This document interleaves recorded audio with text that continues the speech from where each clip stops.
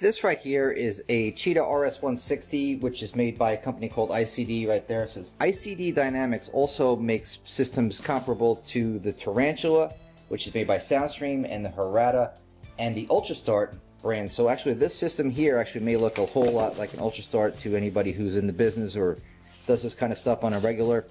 This is pretty much the standard stuff. What's going to look the most familiar is this right here, which is the antenna. This is the glass antenna.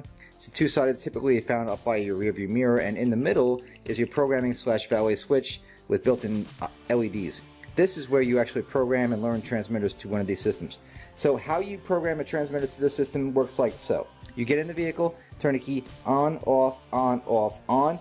Within 3 seconds, you're going to press and hold this button right here. Continue to hold it until the parking lights flash and the horn honks if the horn is connected.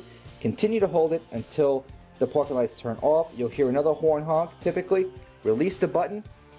You can learn up to 4 remote controls. Doesn't matter which button you use. I typically just use lock. You hit lock.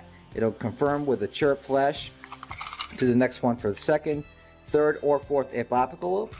And then your remotes are programmed. You could wait 15 seconds for the system to time out at that point, or you could just turn the key to the off position. This will blink and your transmitters are now programmed. That's it.